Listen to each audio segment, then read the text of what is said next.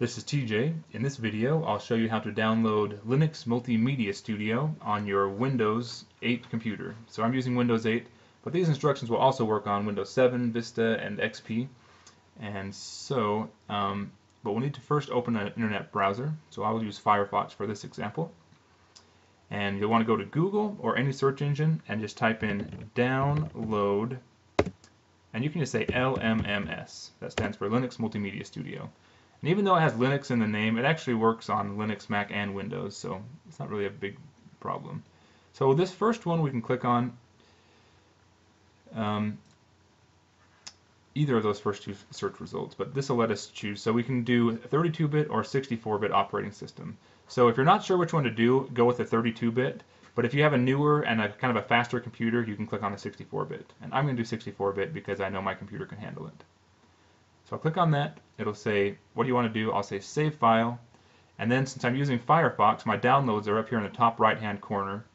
And they automatically go to my downloads folder on my computer, which is, if I go to the file system and click on downloads, it shows everything I've downloaded, so, or that I'm currently downloading. So there's LMMS clear down here. It's not finished downloading yet, but once it is, I can launch it from here, launch the installer, or I can just wait until the installer is done, and it's done now, so I can just click on it. It's a .exe file. If it was a zipped file, I'd have to uncompress it first, but since it's .exe, I'll just left click, and that sound was the Windows asking me if I authorized the installation of this. I said yes.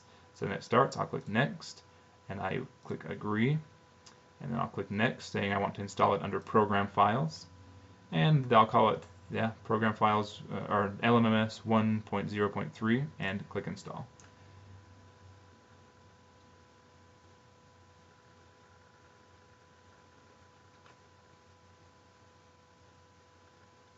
So this process isn't too long, not too bad. Some things take longer to install than this, and then we'll click finish, and now it is installed.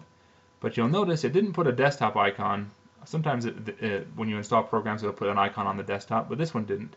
So we need to either click on the start menu or push the Windows key and go into the installed programs on Windows 8. If you're on Windows 7, Vista, or XP, you won't have this option. And here it is installed, LMMS. So we'll click on it, and it says you don't have this directory set up. Do you want to create it now? So I'll say yes. I want to create a directory to save all my projects and things in.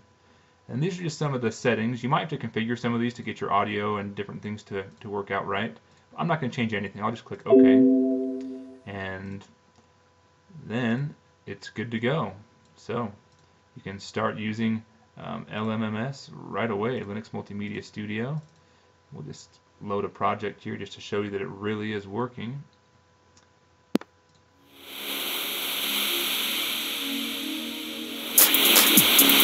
Alright, cool. So there you go. Linux Multimedia Studio, thanks for watching. Check out my other videos here on YouTube or on tjfree.com, and have an excellent day.